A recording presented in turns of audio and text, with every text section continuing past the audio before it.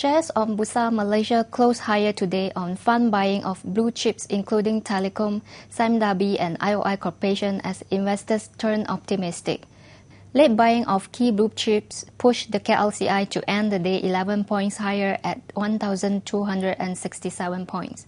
Turnover was 517 million shares, valued at 1.22 billion ringgit.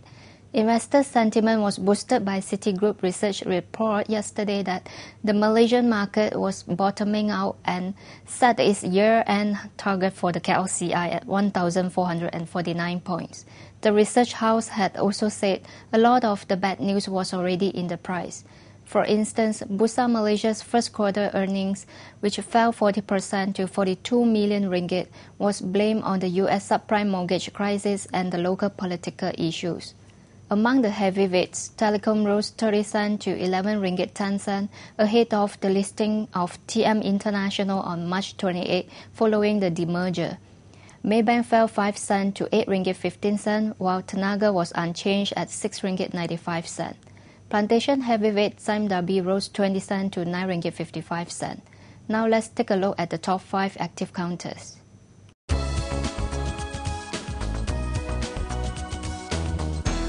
Major Asian markets closed mixed today, with Japan's Nikkei 225 up 78 points, while Hong Kong Hang Seng Index fell 61 points, Singapore Straits Times Index eased 1 point, and Taiwan Index down 16 points.